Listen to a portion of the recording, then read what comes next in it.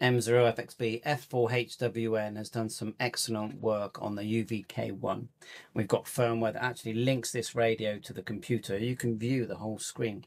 And it's also been done for a version 3 of the K5, K6. But this is the key thing. Most people have not got version 3, including me. I've got 20 of these Quanshengs here.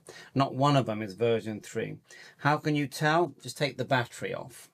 Okay, and look on the back. Now, when I was watching Armel's video, he looked where the serial number was, and next to the serial number it actually said V3.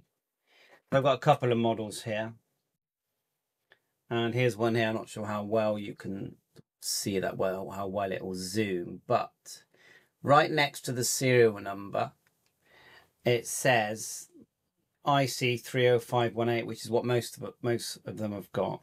Then it says UV-K5 right above the barcode.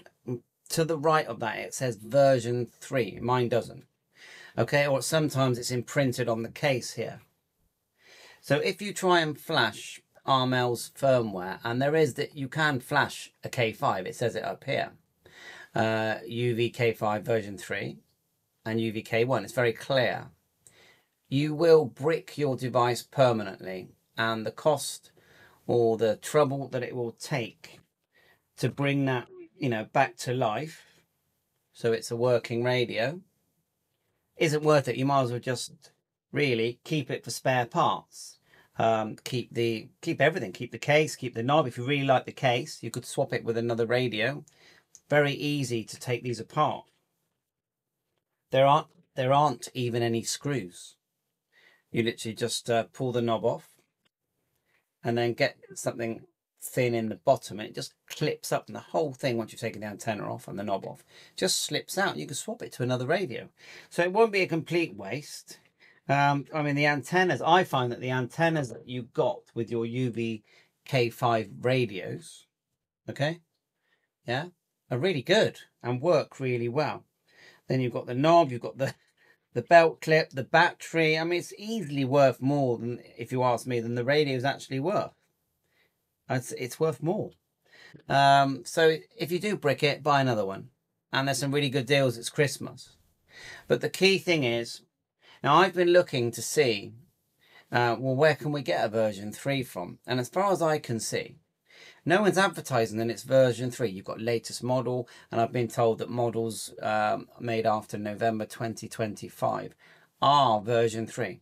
But no one actually says it. So I would say if you really want a version 3, message the seller. Now, if you, my friends, have purchased one that came to you with a version 3 model, send me that link, because I don't want to buy a radio and I've got 21 radios and it's still not version 3. So if someone's got a direct link for version 3, please tell me, and I'll put that link in the description of this video so that you can buy a version 3. But otherwise I'm having great fun. And this is a Superman logo that I just, oh, you can't see it anyway, but there's a Superman logo on here.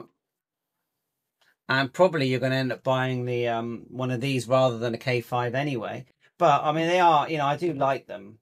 I do like the older K5. I've got plenty of older ones here as well. None of them version 3.